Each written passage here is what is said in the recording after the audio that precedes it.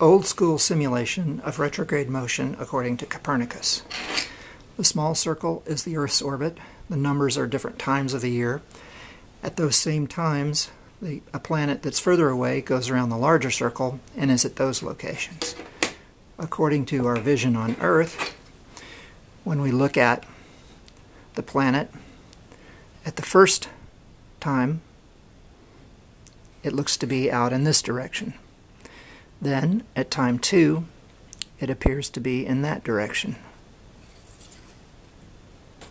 At time 3, it appears to be in that direction. At time 4, it appears to be in that direction.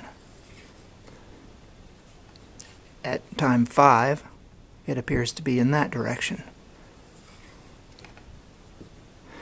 At 6, it appears to be in that direction.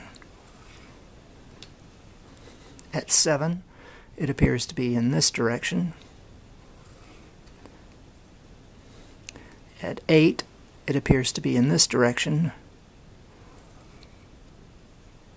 At 9, it appears to be in this direction. And at 10, it appears to be in this direction.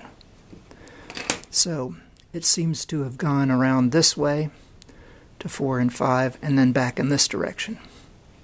And that's the retrograde motion.